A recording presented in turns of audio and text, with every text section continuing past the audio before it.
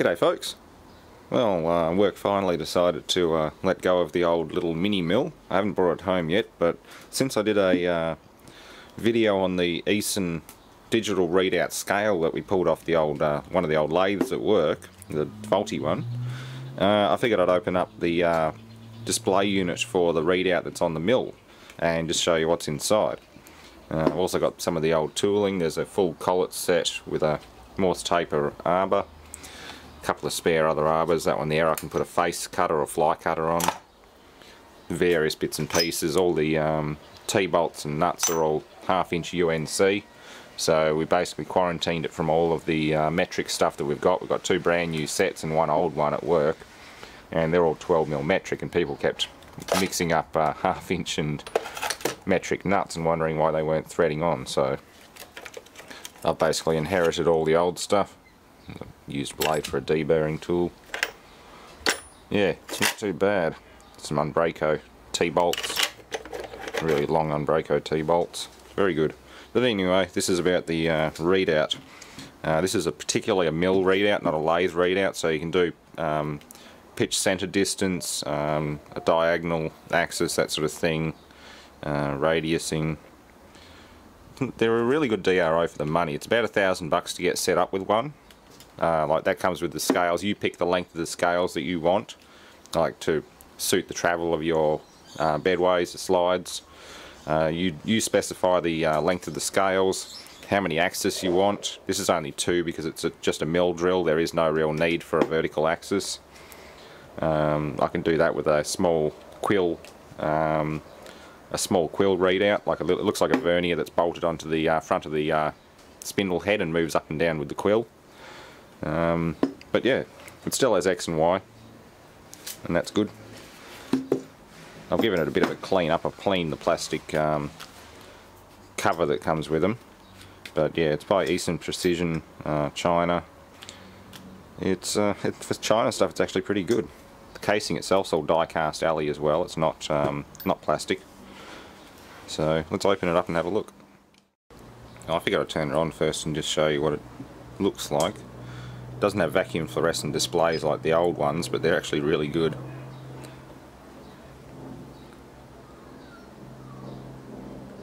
And it's still storing the position that it was last in, even though the scales and everything are off, and this thing's been disconnected for a while. It must have a little, a good, I know they have a backup battery in them, but it must be a good one because it's been disconnected for a few months.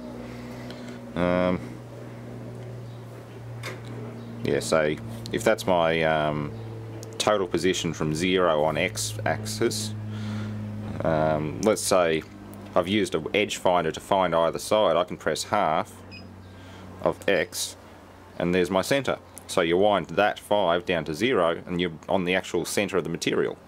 DROs are fantastic, I love them. They make your job so much easier. So let's click 0, then you can enter PCD. This is my center, so I've already found the center of the boss. Let's say it's a wheel hub. I've already used the wiggler or a run out indicator to find the center, so we can go absolute, oh, come on, yeah, diameter.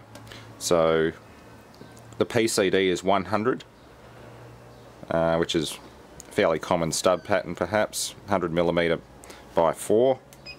Number of holes 4. It's already set. Somebody's done a very similar job.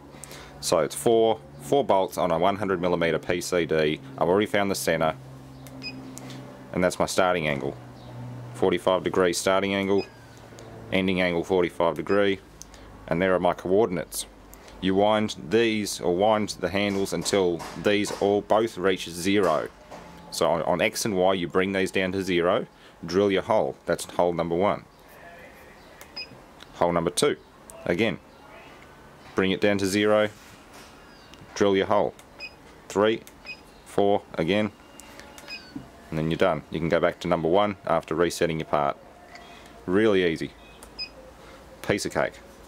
So anyway, I'll do a demo of that when I get the mill set up.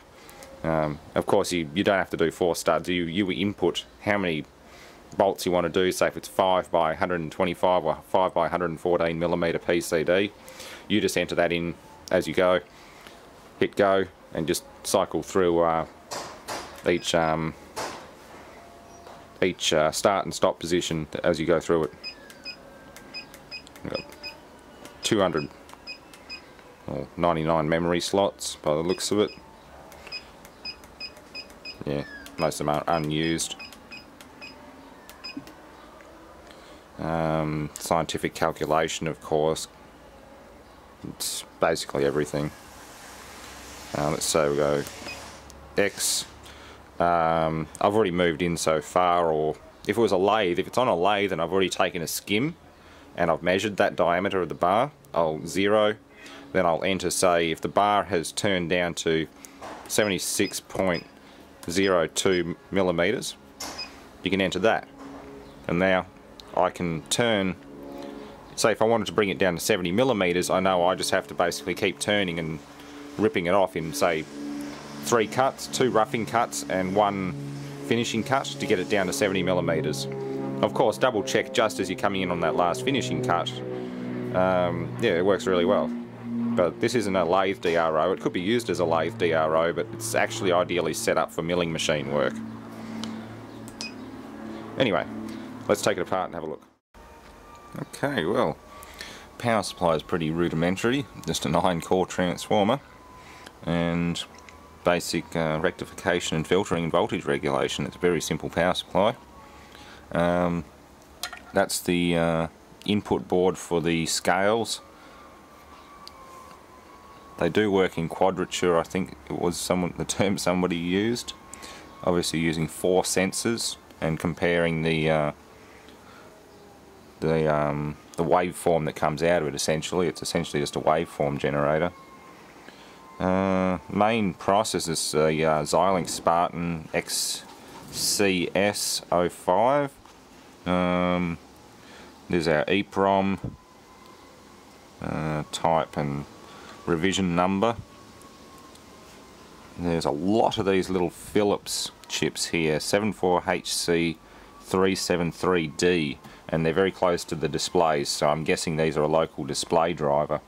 There's 2, 4, 5, 6, 7 of them in total. I have had a peek underneath and there's a couple of SMD caps and things, that's about it. There's no real componentry on the back of the board.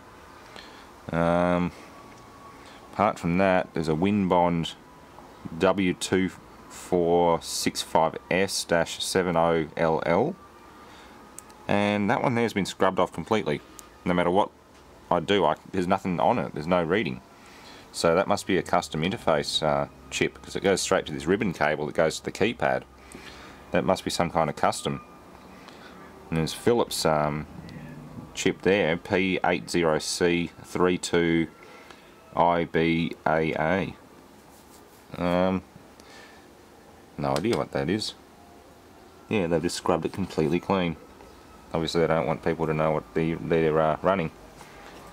So there's a rectifier there and a rectifier there. I'm guessing this transformer's both 12 and 5 volts.